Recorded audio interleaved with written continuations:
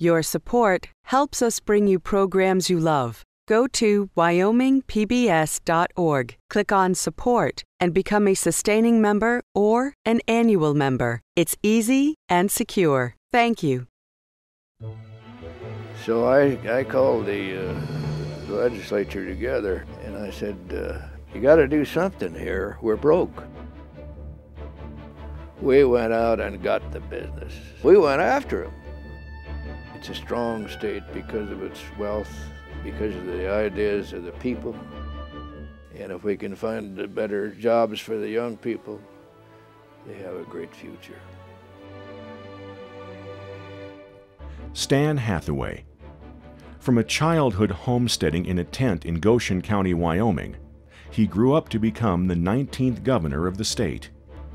On his watch, Wyoming imposed its first mineral severance tax, an act that has provided a trust fund for the future and a wealth of services to the state's citizens.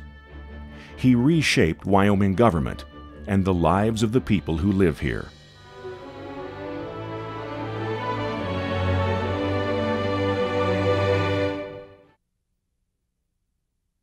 Three things that shaped Stan were his early years on the prairie in the sod house, literally.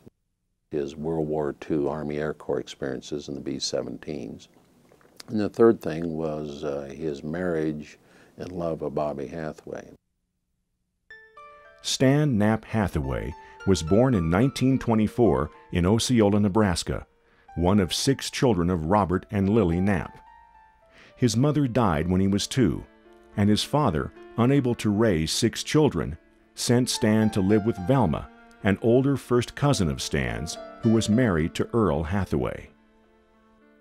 So Velma and Earl didn't have any children of their own, and they lived in South Dakota. They were so thrilled to get this darling little baby boy. It was the time of the Dust Bowl and the Great Depression, and the Hathaways, who adopted Stan, moved west from South Dakota to Wyoming, clinging to the dream of wresting a living from their own small plot of land. The great winds that started in Kansas and Nebraska went into Wyoming. It blew clear down to Hardpan, and there was nothing. And I shall never forget my mother. She couldn't keep dirt out of the house. But the great thing in my mind about the Great Depression is how people helped each other. And I knew that I could walk to any of the neighbors and they would have me for dinner.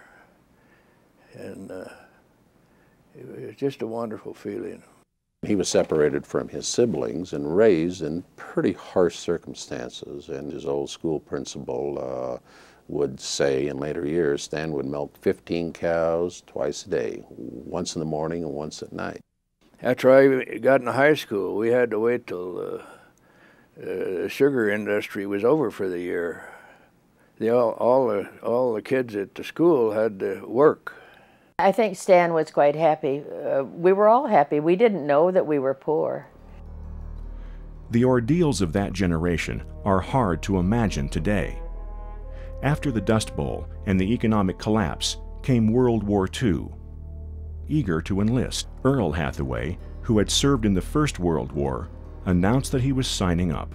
So they milked the cows that night, and Earl was kind of pensive, Stan said, and then he said, you know, I think I'll go in tomorrow and enlist. He had already served in World War I. Stan said, well, I'll go too. So they got up in the morning and went in because they were doing it over at the courthouse.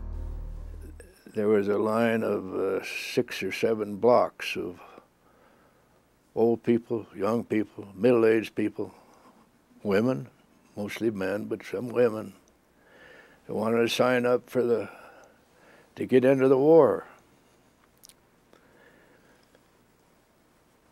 And it's always in my memory because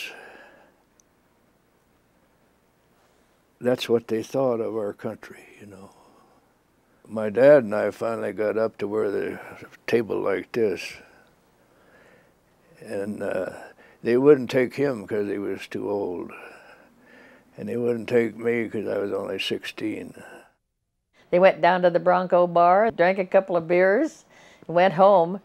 And when they had left, Velma said, "Well, what are you going to do with me? There's 12 cows to milk twice a day, and you can't do that to me." And she was really pretty upset.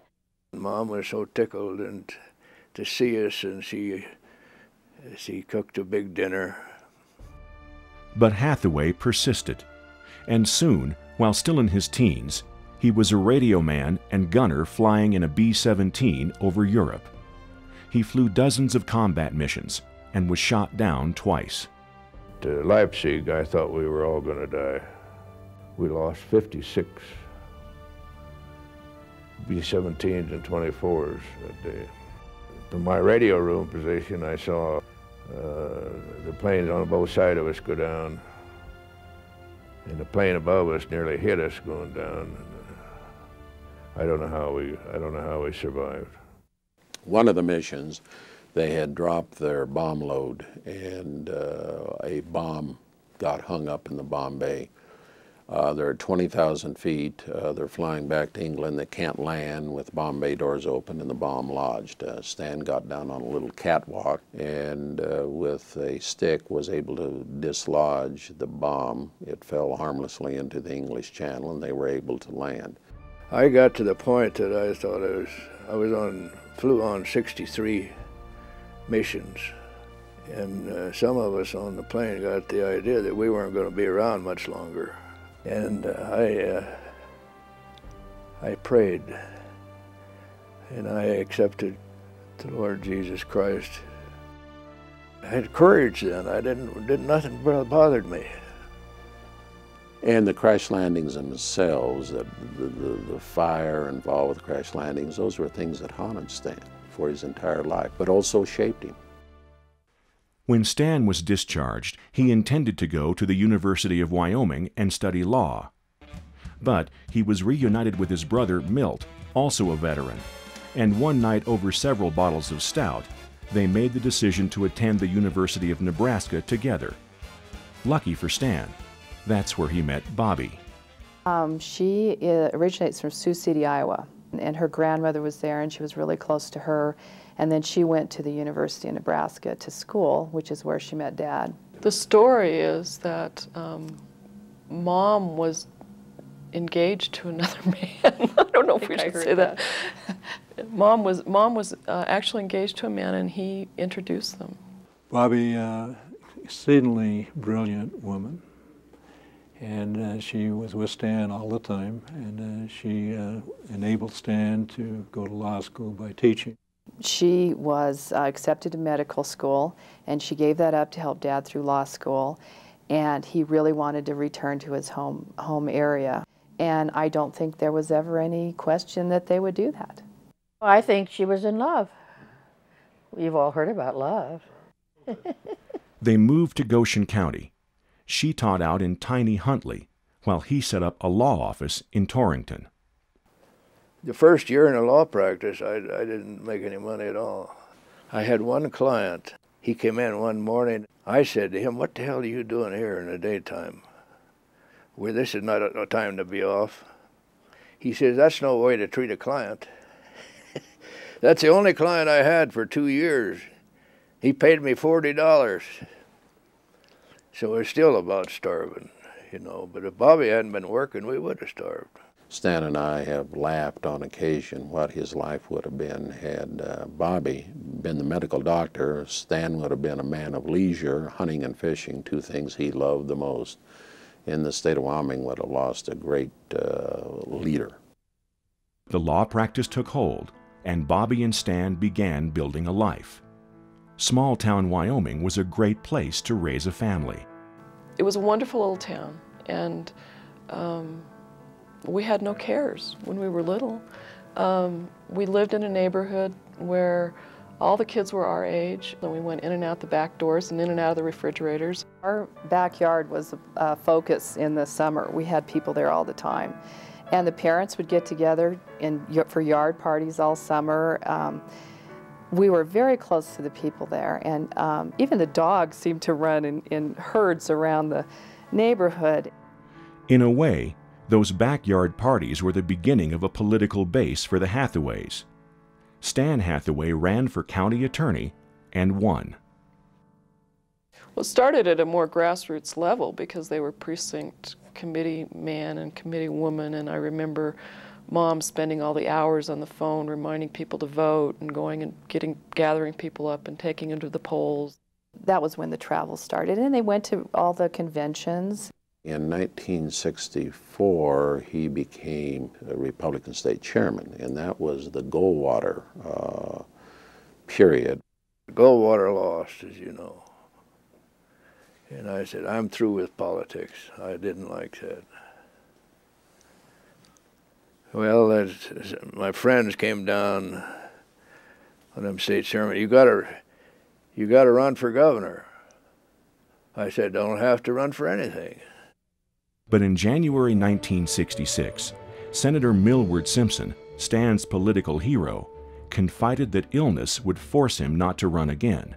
And when that news became public, Governor Cliff Hansen decided he would run for the Senate. Next thing I knew, I was running.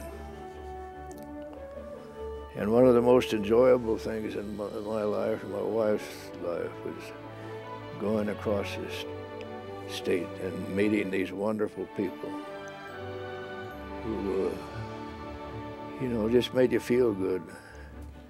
He wasn't the candidate of the ag and mineral interests, what he called the third house. It wasn't like he had a strong base of support from within traditional Republican Party interests from which to launch this effort. When he decided to run against the darling of the Republican Party at the time, Joe Burke, who was just a tremendous guy and a well-qualified man, Stan, instead of being the insider, he was the good old boy. He was the outside guy looking in. Stan won the Republican primary. Now it was on to the general election and a race against a well-known, articulate Democrat, Ernest Wilkerson, who demanded a debate. They thought that Wilkerson was so articulate that he would just cut Hathaway to ribbons.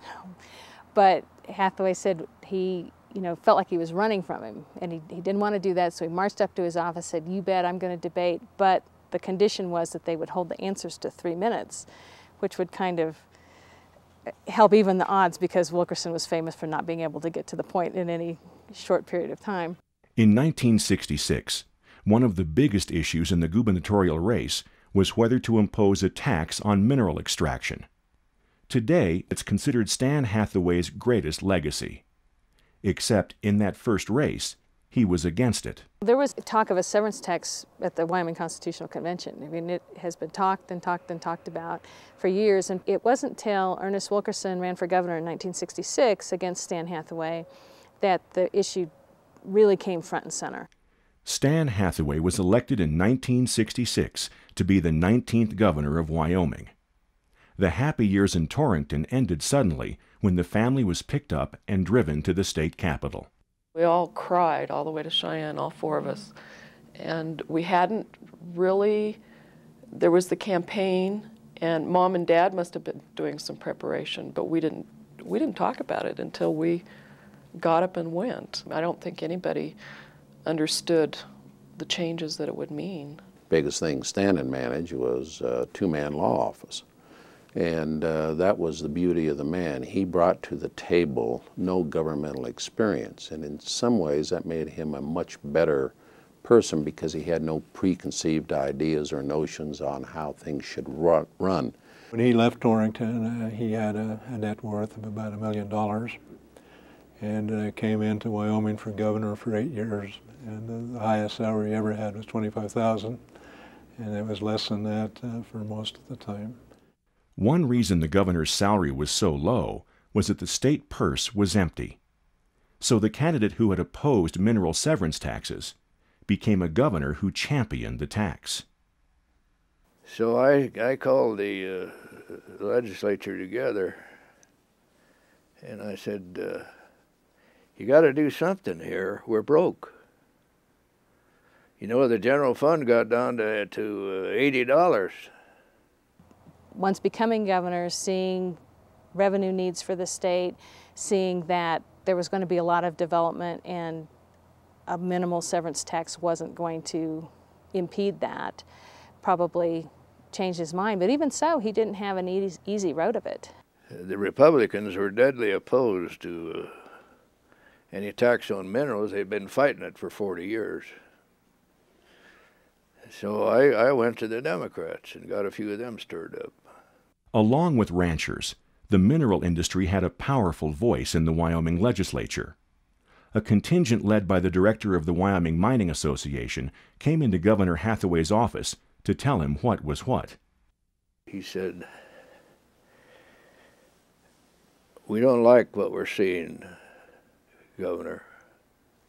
We don't like your appointments. We don't like the things you've done with the mineral industry.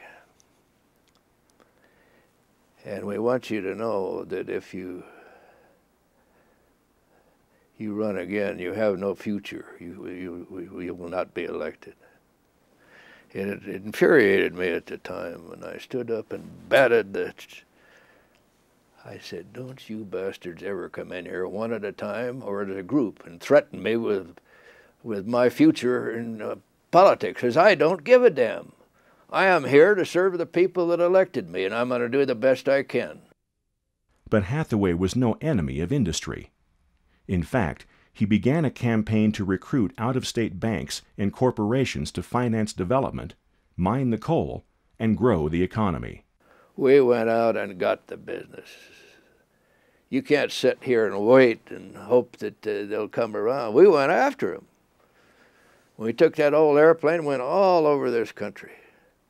And so he asked if he could borrow my brother Roy and take him down to Cheyenne as just for a couple of years, he said, as the Director of Economic Planning and Development. Roy would arrange to go to New York, to go to Chicago, to go to California, and sit down with potential people who might have shown some flicker of interest in Wyoming. The pitch was simple. Wyoming is a nicer place, a less crowded place, a better place to raise a family and grow a business. And for the energy industry, there was a wealth of raw materials unsurpassed anywhere on the continent.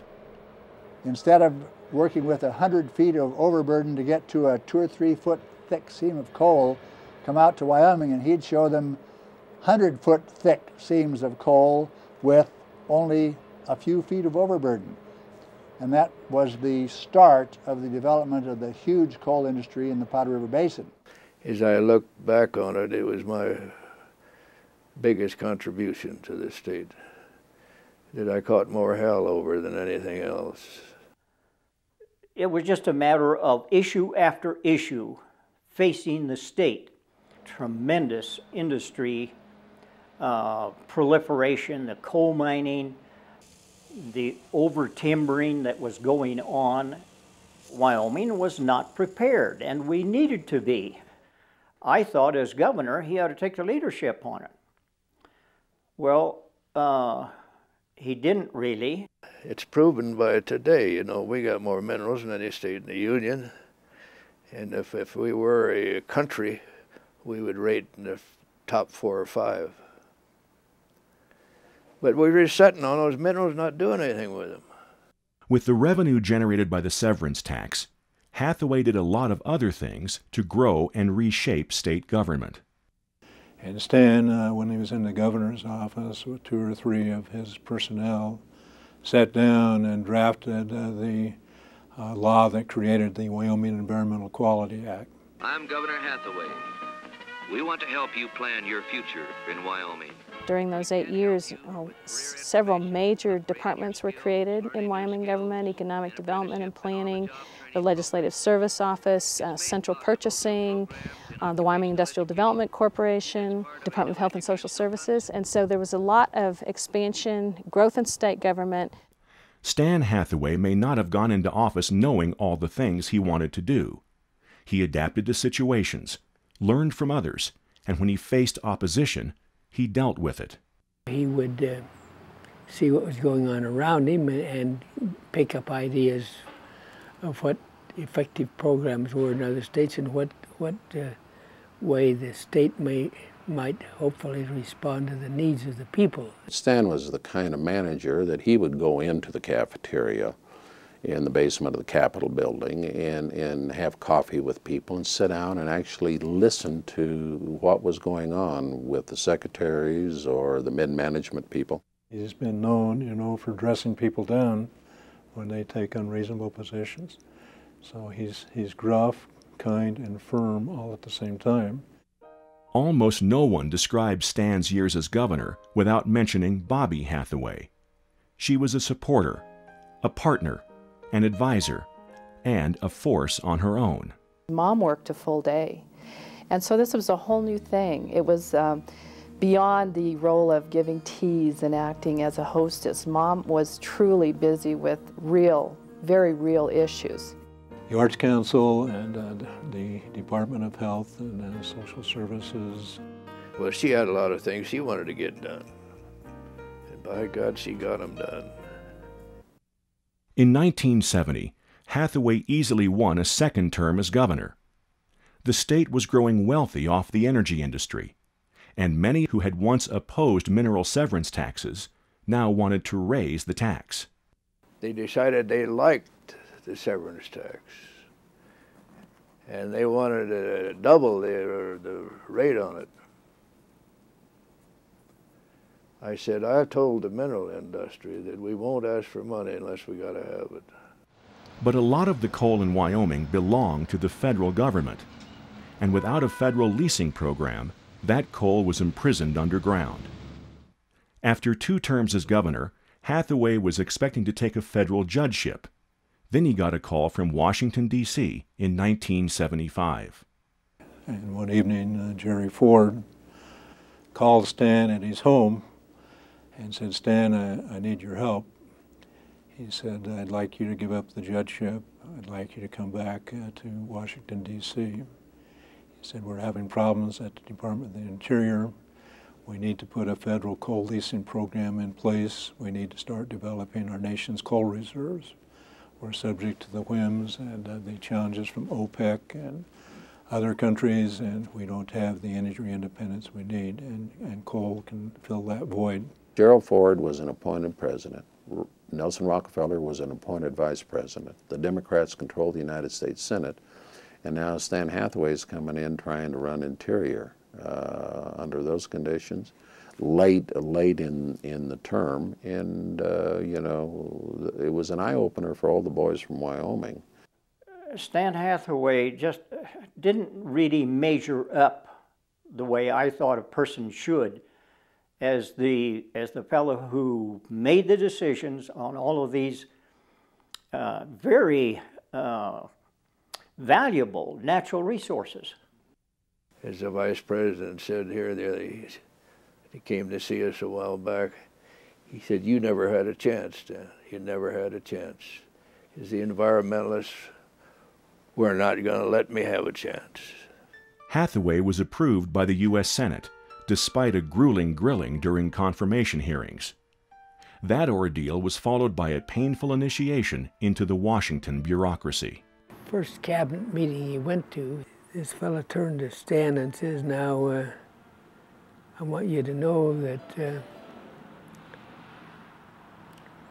we have our own ideas of what should be accomplished.